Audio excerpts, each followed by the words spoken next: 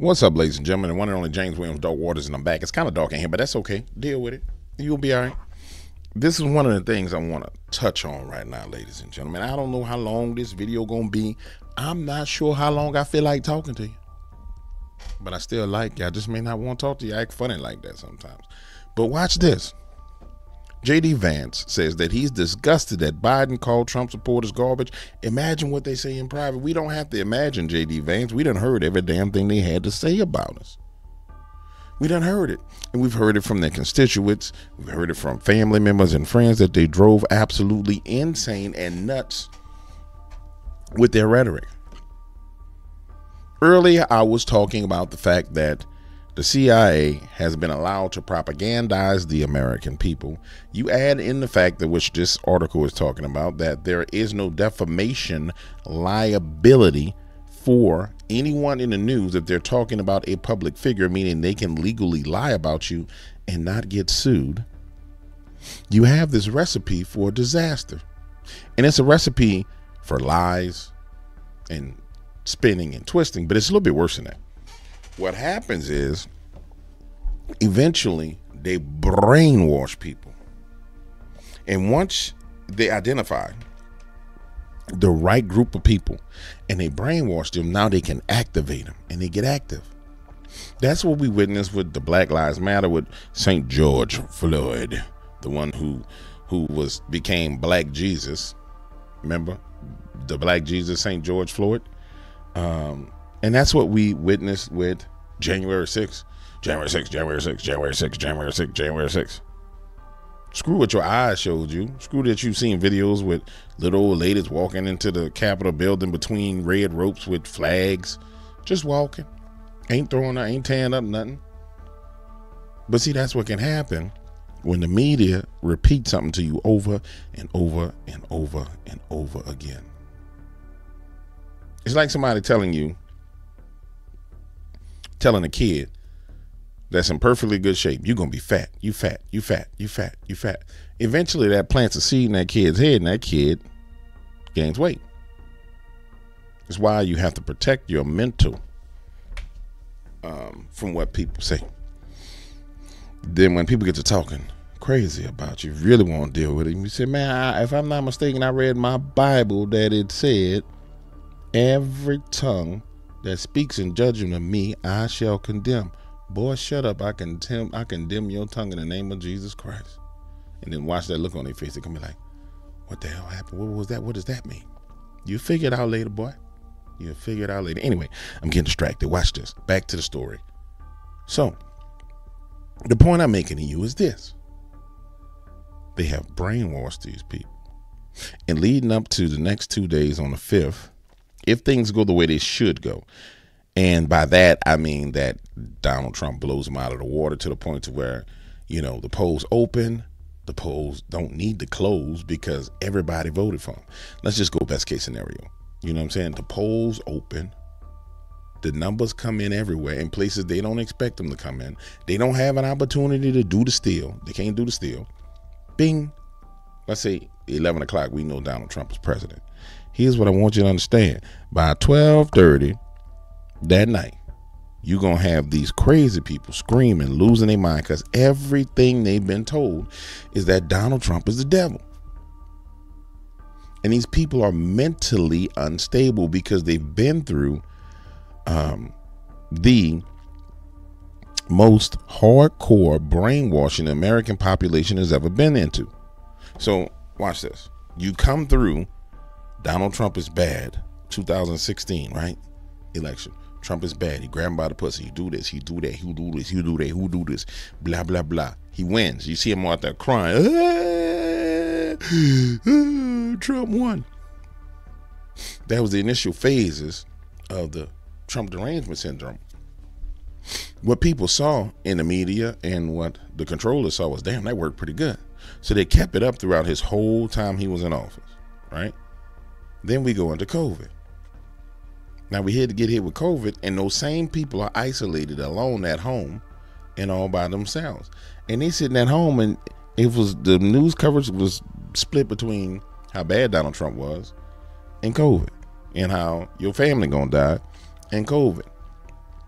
And they mentally anchored those people to Donald Trump being negative through the COVID marketing campaign, which was something like $4 billion worldwide. So now we come back around, it's election time, everything is going down. And they've been told Kamala's good, Kamala's great, she's fantastic, Kamala's good, Kamala's great. And this whole time, their brains have been being fractured because everything that you see that the news tell you about Kamala, you clearly see the opposite. And we know it because we've seen their coalition of, I would call it the coalition of the willing, the super friends of racial coalition, the blacks, the Latinos, the Asians. You've seen their super friends, the coalition, break apart and crumble. Stick with me, I'm almost there. Don't get distracted. Look at me. Don't get distracted. Stay right there. Don't talk, just listen. So the coalition gets destroyed. So we got everything that these people believed.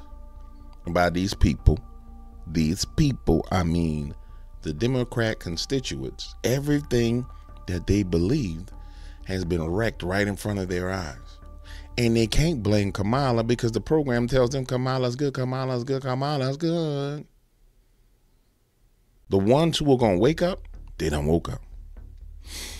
The ones who ain't going to wake up, boy, they sleeping, and they sleeping hard in the slumber. And so what's going to end up happening is you're going to have violence and you're going to have craziness unlike anything you've ever seen. You're going to see people behaving like this. Give me 1 second. What she want with a crazy mind? Where you at, crazy girl? Show yourself, girl. Here she go. You're going to have people behaving like this. Listen to this girl. Now, I'm going to tell you. Part of me believes that Trump derangement syndrome is demonic possession, because there's no other way to explain how this mind bug of all these people who say the same thing, that logic just can't logically like get it together. So I can be in Metairie at Popeyes and talking to somebody about Donald Trump, and they're gonna have the exact same terminology, phrases, and everything, and have the exact same look in their eyes as the guy I talked to uptown at Popeyes. And they both gonna say the same thing, but the look in their eyes is the same. And that's what made me think it's a demon. DW, are you saying that Kamala Harris supporters are demonized? They demonically possessed? No, not all of them. No. Not everybody. Everybody's not demonically possessed. But people like this, yeah, they are. Trump, I hate you. You will never be president again. You bastard, you costed me my dad. My dad was the most important person in the world to me, but now his colors are finally out. I hate you, you orange pumpkin bitch.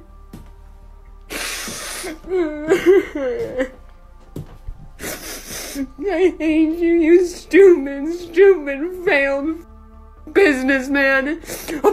You second me. You and all of your Trump supporters. You. Now, I don't know how he cost her dad.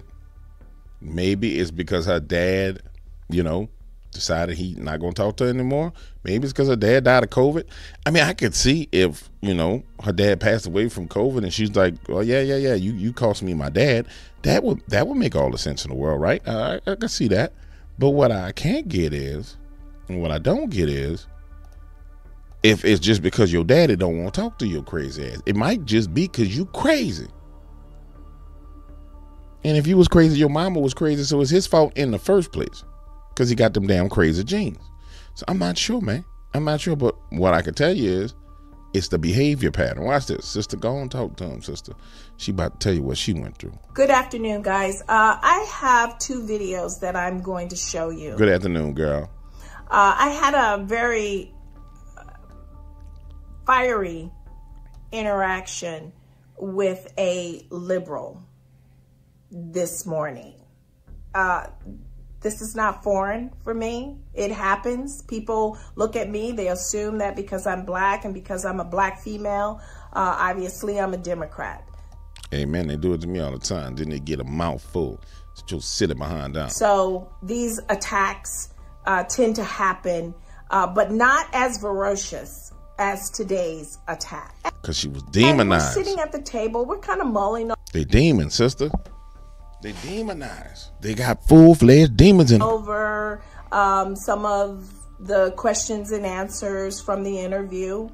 And at some point I say, you know, as a conservative woman, I could never vote for Kamala Harris because of, and I gave reasons, right?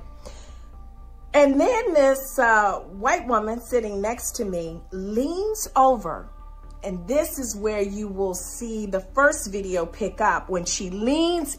I ain't got that video. I'm going to tell you right now, I ain't got that video. I just wanted to hear what she had to say about it. Now, I can go find a video, but I ain't with all that copyright and stuff. But I'll keep it going. Into me, so much so that I have to pull back, right? And she says, unless she's running against a convicted felon, a criminal. So what you trying to tell me is this broad was over there ear hustling. Shorty and her friends having lunch talking. She ear hustling, then she butts into their conversation.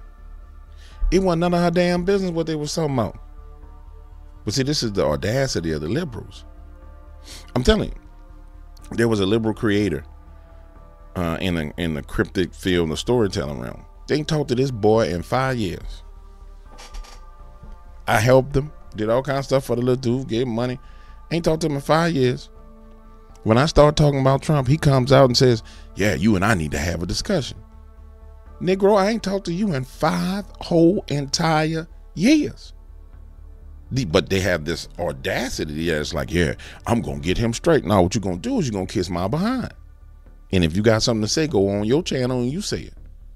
And if you say it loud enough and it makes enough sense for me to respond to you, then I'll respond. Until then, no, go sit in the corner somewhere, homie. Eat your Wheaties. But that's the audacity. And that's how you know they've been brainwashed. Like, things that don't make sense to do, they do. You know what I'm saying? Anger, it's not important enough for you to be angry about it. They're angry about it. They overstep the lines. They end up being habitual damn line steppers. They come in your house and they sit on your sofa, and then they put their muddy boots on your sofa and they stomp on your sofa. And then when you smack the piss out of them, they cry and whine, I can't believe you smacked me. I have a right to feel the way I feel. You bought this sofa. You didn't have to hit me because I stepped on your sofa. That's my damn sofa. But it's our fault because, see, we let these people get in power. We should have been smacking the taste out of them out a long time ago. So rather than be triggered by this, I just retort with a joke. But now I see you can't joke with liberals because when they say something, they mean it. Mm-hmm. And they don't find the humor in anything. They don't have a sense of humor. They don't get it when you're trying to de-escalate things and just really, you just need to come out and say, stay in your lane. You know, you need to just be aggressive. Yeah, mind you. Yeah. See, that's what I'm talking about. She get it. What you need to say, hey, motherfucker, I want to talk to you. Mind your fucking business. Yeah. Mind your business. Ain't nobody talking to you. And that's the problem. See, they smart how they did it, though. See, they got everybody into a position where everybody's being all nice and sweet and kind. It's loving, it's liberal, don't be mean to me. And then they come out and they're like vicious rabid dogs. What did you say about Trump? Satan resides inside of me. Satan wants me to tell you that I will sacrifice you on my altar to him. Yes, I see you have a Jerry curl. I will pull out your curls one by one and let your soul glow. And then she just turn around and start eating her dinner. And leave you caught up like, what kind of crazy foolishness is this? Yeah. See, she got that curl. Just let your soul glow, yeah. Make it look so silky smooth. So I said to her, oh, you mean like the criminal that she currently serves with? What you should have said is shut your ass up. Joe Biden. So, my table, we laughed. It was, it was a little funny. But that set her off. Mm-hmm. You would think that she'd have the wherewithal to just say, you know what, all right. But no, she said, are you serious? Yeah, because you her slave. Yeah. They been told y'all they own y'all. You black and you a woman? Oh no, you a liberal slave. Yeah, she could talk to you any kind of way you want. That's what the news media tell her. That's what Barack Obama told him. That's what Michelle Obama tell him. Oh, you black and you a woman? Oh no, we own you. Not only do we own you, we own your vagina and we own the children that come out of you. Better abort that baby. Yeah. All I'm saying is, homie. Yeah. She came in my face. Are you serious?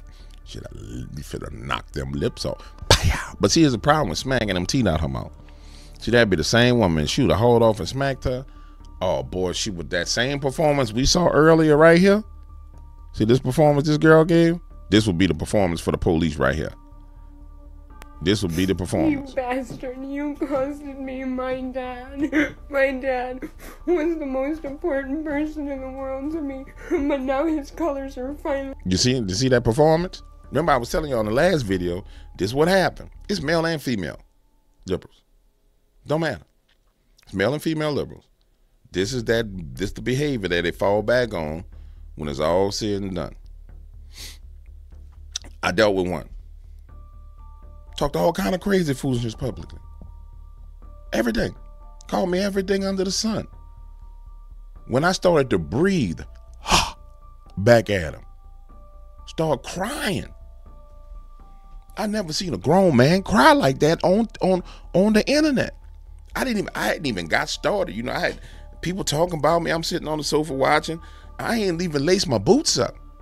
I just turn on the microphone and go, and they start crying and whining after 6 months of talking crazy. But they're liberal. Live in a liberal city of Boston. Fucking liberal. Crazy.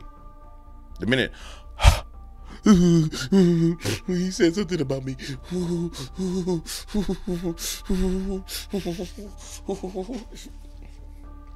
They crazy, dog. They crazy. Then what ends up happening with them is they get with their little friends. All the liberals get together. Well, we're gonna do this. Then they get a little boldness, get a little courage. And by then you're like, man, you whatever, bro. There's no way to win with that person. So you just check them and be done with them. Mind your damn business, lady.